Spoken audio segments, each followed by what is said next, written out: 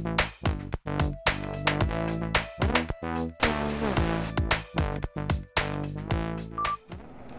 everyone, I'm Melinda Lazinski. And I'm John Force. And we are two artists from Box 13 ArtSpace in the east end of Houston, and we're going to be doing a walkthrough with you today of our two current exhibitions on view. We have Vote Blue Sky by Drennan and The Distance Between by Elaine Bradford. These are both two Houston-based artists. So we're going to start with Claire, and her work actually starts outside from the street view. So her work is called Vote Blue Sky. Right? Guess where the name came from? So her work is made from found textiles, and actually a lot of the blue textiles were given to her by her grandmother, so they were inherited, which is super cool. And then we're going to look inside the space. So what we got going on here, we're in our window, so you can see from the inside. So there's a lot of textures, different shades of blue, quilting. So with Vote Blue Sky, Claire wanted to blur the edge between the sky and the street. So you're looking at it. It's overstuffed textiles, isn't it? Textile stuffed with more textiles? Textile on textile. And textile on textile action right there. This piece is dope. This is my favorite, I think, Claire. I love a good corner sculpture, so I'm really, really into that one. And here we have some, I mean, I would call them paintings. Wall-based work. Wall-based work.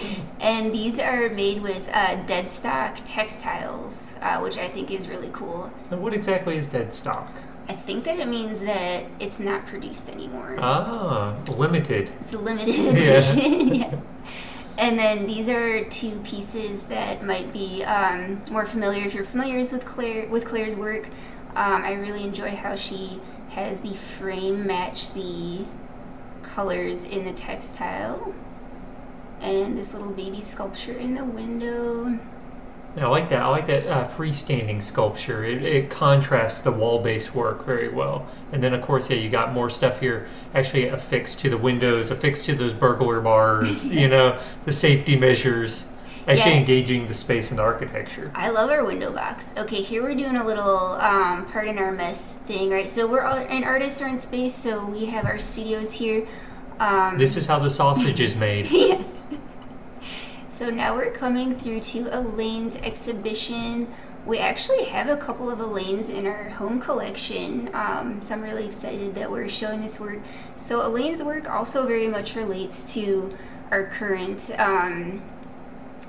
to 2020, I suppose. It's very 2020. It's very 2020. Both of these shows are extremely 2020 and very poignant. Very good for our times. Very good for our times. So in this exhibition, Elaine, she's also working with found materials, things that are thrifted, using yarn. So I really love the material choices that both of these artists are making. I think they relate really well to each other.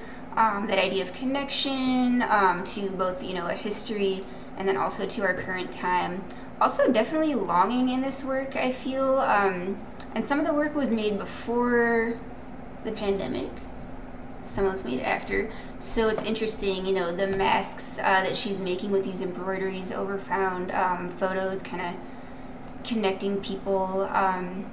They honestly remind me of like appendages. They're very much knitted appendages, and I think that the work it engages the anatomy of the figures in the images, and of course, you know, the physical anatomy of the objects that she's collected, the thrift store objects that she's acquired over time.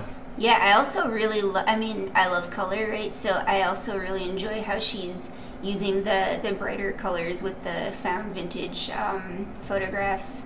And then these sculptures, again, using found objects with the crochet work over them. Coming up on this, I really enjoy these ladies together that are all connected.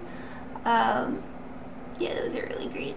I like the fish in the corner, personally. That's my favorite. That's my favorite work from the show, the fish corner. Yeah, I think, so when I filmed this walkthrough, I definitely spent some time on that because it's honestly my favorite Elaine in this show as well. These are cool. These are printed on textiles and then embroidered as well. And then some smaller photos. So this is a really nice exhibition, I think, because it shows a lot of Elaine's scope of work, sculpture, 2D things, older work and newer work. So it really connects her practice. Look at that, I love that fish, it's so good.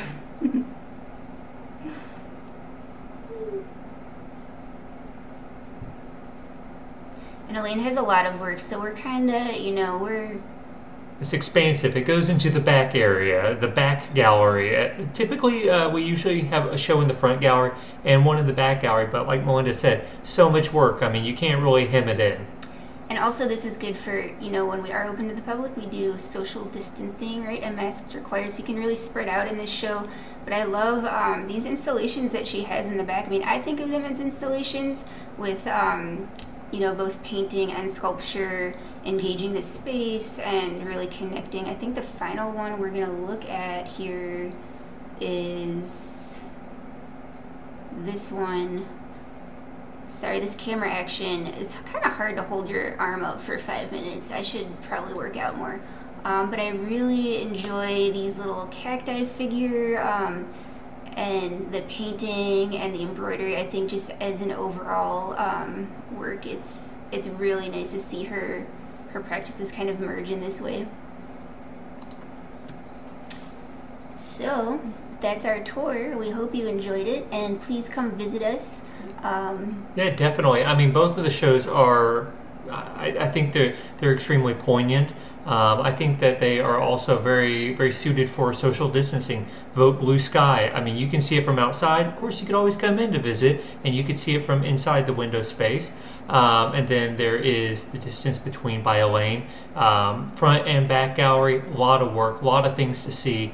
So yeah, you can easily practice your social distancing while seeing it with other people. Yes, and we're open on Saturdays from 1 to 5 to the public.